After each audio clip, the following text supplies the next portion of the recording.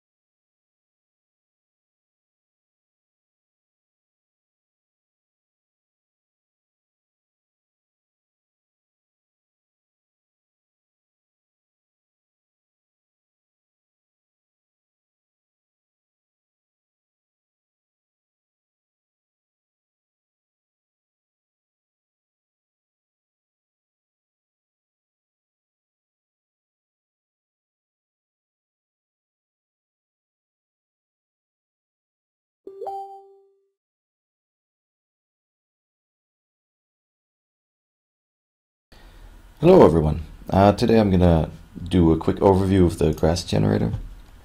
I just released version 1.5, so I thought it'd be good to do a video about some of the stuff that's in it. I'm not gonna go too in depth because I think most of the things are kind of self-explanatory. If you have questions about it, you can always ask me on my blog or email me. You can find my details on the blog as well, www.themantissa.net. And like I said, yeah, any questions, just feel free to ask.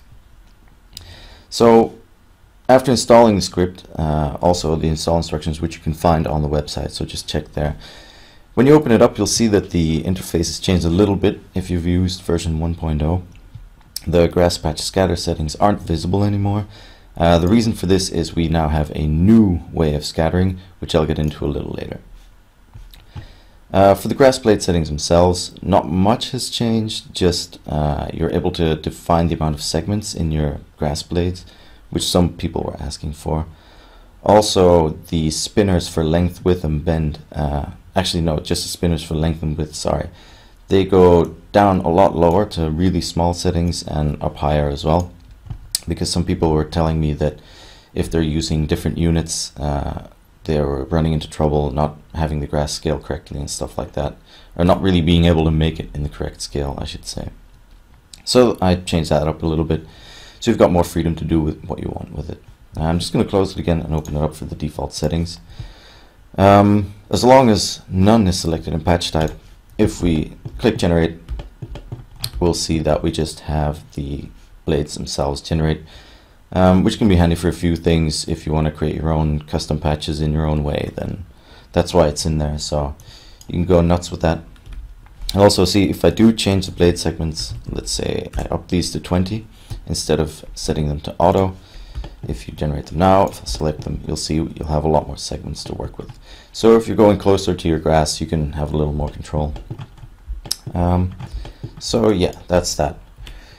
Seeing that just generating a bunch of blades isn't that interesting, I wanted to get into the way you can generate a patch, and we'll go over the old version first for some of the people that haven't used it, and then we'll look at the new version, what that can do as well. So this basically had a kind of simple interface. You'll notice in the other version it hasn't changed all that much, but it's just to generate it really quickly. You can define a radius, how big your patch has to be. You can say how dense it has to be. There's only 3 settings here. The reason I did it in the first version like this is, well, to be honest, I wasn't that good at scripting it yet. So it was basic. I didn't allow too many options because I didn't want there to be too many bugs and stuff. So if you just click generate now, you'll see the grass generates. The radius is about approximately 25 centimeters in my file, or 25 units, depending on how you work. And you'll see if this is like 10, 20, 25, it's thereabouts. So we can keep generating them as much as we want. We'll get a random result every single time, but I'll get into the controls a little bit now. So when we look at these, first off, the radius, if we set this to 50, we generate, you'll see the radius is a lot larger. The algorithm has been optimized a little bit to kind of keep track of what radius you're using and generate as many blades as necessary accordingly. But I think with like really large values, there might be some weirdness. So we're talking about grass here. It's not that big anyway, so I'm not going to go into detail too much on that.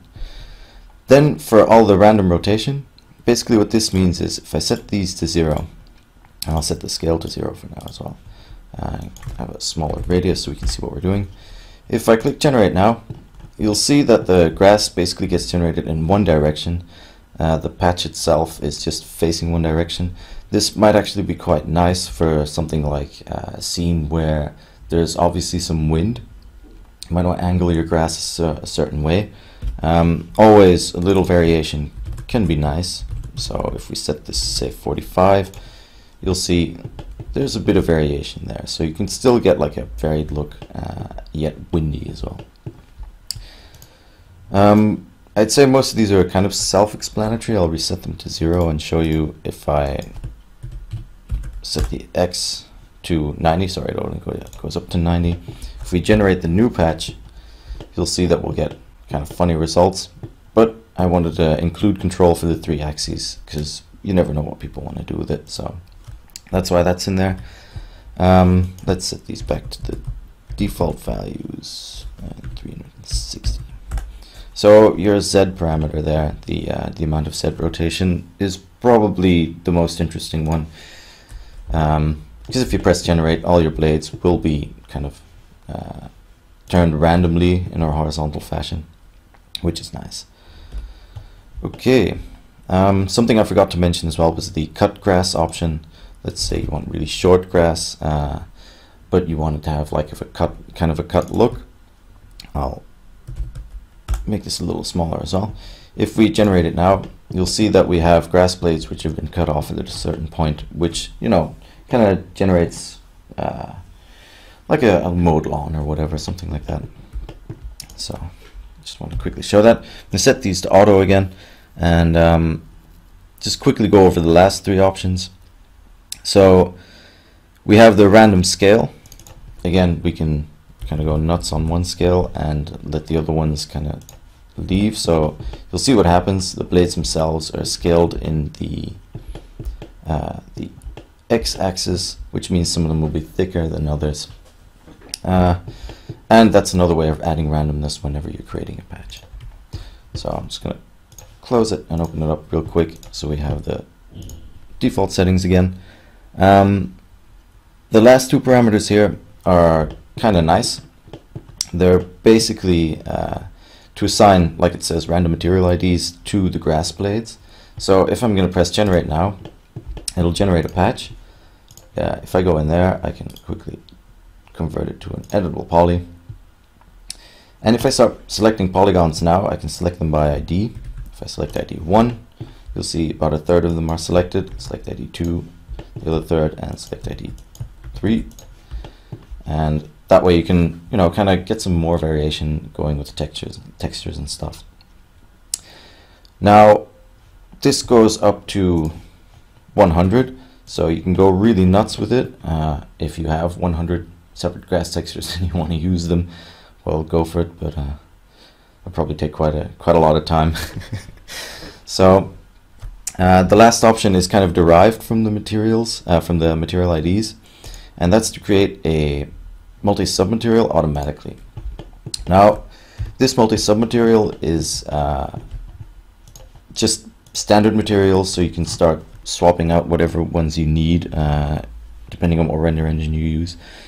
There isn't any support yet to actually generate the standard material of the current used renderer. I might look into that in the future, but we'll see. This is all just well, it's kind of a side project. I'm having fun with it, and I can't always work at it as much as I'd like to, but at least this way, you know, you've got some flexibility. You don't have to do everything yourself. So that's that for the old version. As you'll see, like it says, it's version 1.0 scattering. The new version is shape. And when I switch, you'll see some of the controls kind of remain the same. It's pretty logical. Same with the material IDs and submaterial. I'm not going to go over them again because they still do the same thing. The only thing that's really changed is we're actually able to scatter on a mesh now. So there was something people were asking me about, and I definitely want to get into it because it is an interesting feature, and we'll have a quick look at how that works. So I'm going to have just a basic plane, nothing too crazy, and from here I can select the plane, and instead of having the density amount with like arbitrary values hidden behind the sparse, medium, and dense options, you're actually able to control the amount of blades you're scattering on your mesh. So I'm going to leave it at 1,000. It goes up to 100,000. Now, okay, if you set it to 100,000, it's going to be pretty slow. Like, I'm not going to lie about that. It might take a while because it's scattering all the blades and collapsing them into one mesh. Internally, I'm using particle flow because it was the easiest to control. So yeah, it comes with some limitations, but at least this way I can ensure that it'll work on most Max versions without any extra plugins or weird stuff you have to do to get it working. So with that said, with our plane selected and just leaving this at 1,000, we'll generate the grass, and you'll see the automatic create material IDs was still on, so that's why we're seeing 3 colors, but we're actually scattering on the plane.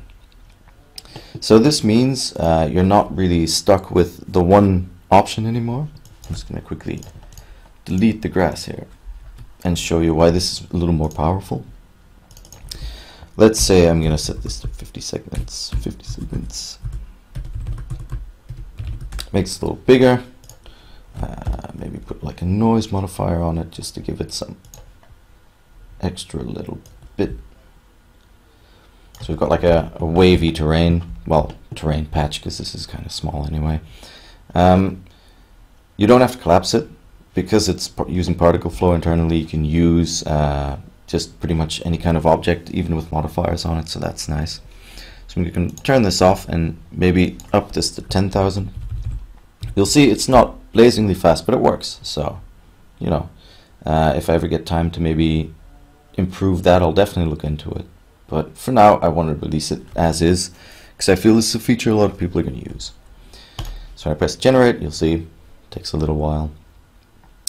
But then we have a complete mesh, which follows the direction of the terrain under it. Now, all the grass blades are facing upwards. The random rotation is applied, but for now there's no option to let the grass follow the normals yet, because this is mainly used, well, for me, I'm mainly using it for terrain, which means I'm not really getting a lot of weird shapes and stuff. I can show you what happens when you use it on a teapot, for example. Maybe turn this down again so it doesn't take as long. You'll see, if I make the teapot transparent, you'll see that all the blades are facing up, so they're not following the normals. Like I said, might implement this in the future. We'll see what happens. There's still other stuff I really want to implement, but for now it works and it looks okay, so I'm happy with that. One more interesting feature, actually, which I wanted to show before I ended the video, is that you're now also, with the new shape scattering option, you're actually able to use a density map for the grass. So this way you can create kind of weird shapes or whatever. I'll show you exactly what it is. It works quite well, again, because I implemented it through particle flow. Options like this are quite easy to implement. So if anybody has any requests, I'm always open to suggestions, and I'll try and get it in there as soon as possible. For now, oh no, not a noise. Let's make a gradient ramp. Set it to radial. Swap these colors out.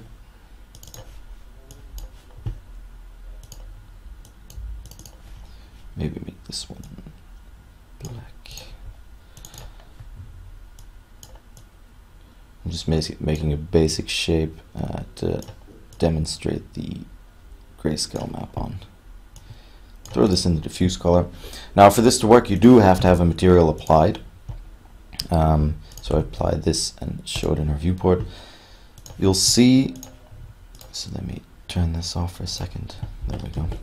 You'll see that we now have the same plane. I'm going to select it here again.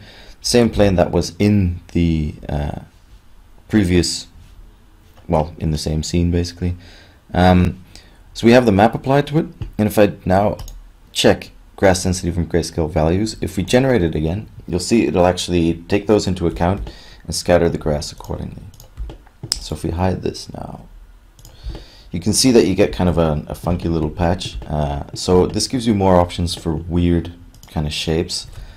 I think, well, the reason why I released version 1.5 instead of waiting for, let's say, version 2.0 with even more features, is because I think this is something people can really use. The randomness is always something you need to kind of, yeah, try and master and see what you can do with it to get nicer results. So that's why I wanted to add this in. For now, I think that's pretty much it when it comes to updates. Let's see. If I unhide the plane again. Like I said earlier, the cut grass option, it's being done at a blade level. So if we use this again, you can see we get the cut grass. So everything's still all working together.